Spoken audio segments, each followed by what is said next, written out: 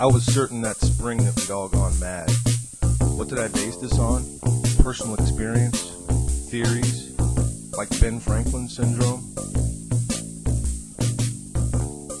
That morning I heard a strange sound coming over the horizon, like an Edison experiment.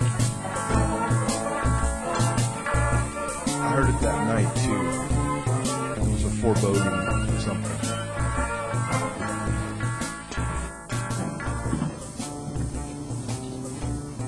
Prepare to die, fuckstick. Oh, fuck.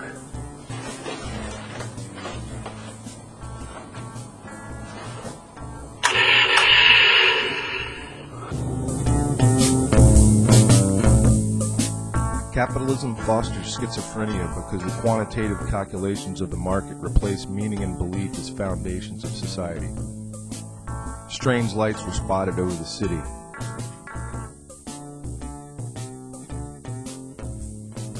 And thus, the Roanoke Psychogeography Club was started with a rigor.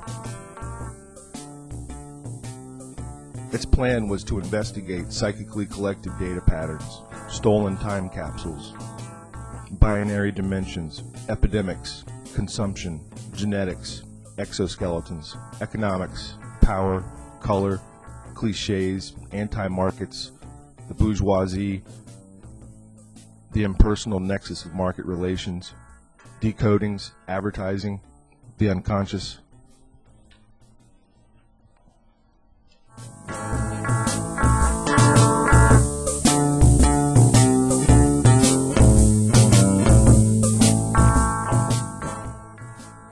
This information was then presented to the Roanoke Chamber of Commerce using a PowerPoint presentation. They were informed that consciousness is a neuroses and to enjoy their symptom.